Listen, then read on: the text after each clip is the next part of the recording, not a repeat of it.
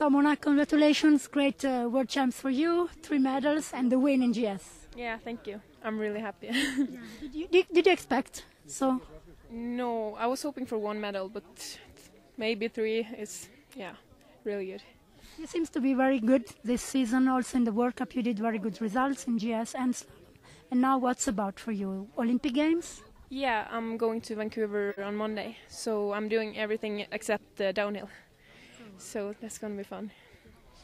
This slope and these World Champs in overall? The GS fit me really well because it's kind of flat and short, so yeah, and the slalom was also flat, so I like it flat.